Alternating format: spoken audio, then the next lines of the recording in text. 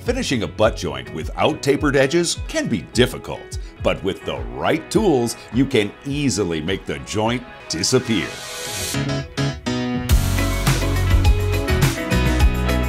The cover-up process begins once the tape has been applied and the compound has dried. Before you start applying the compound, it's a good idea to thin it with water. Mix thoroughly. This will help the compound spread out evenly. To get an idea of where to add compound, place a taping knife over the tape and onto the wall to see the void that needs to be filled. Using a medium-width taping knife, apply compound over the joint, spreading it out to fill the voids. Remove excess compound so it's smooth and flat. Once the compound has dried, knock off leftovers that might be sticking up with a taping knife.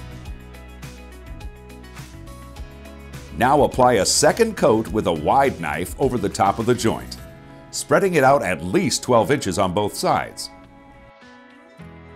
Now's the time to break out the secret weapon, the Pro Skim blade from Marshalltown. The Pro Skim comes in widths from 12 to 48 inches. The blade is thin and flexible, allowing it to float over the joint but also flex to feather out the compound. Carefully start at the top of the wall and apply even pressure as you pull the blade downward. Remove excess compound from the blade.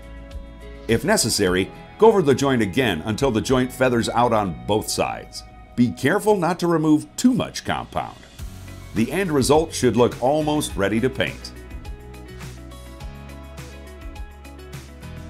Once the mud is dry, lightly sand the joint.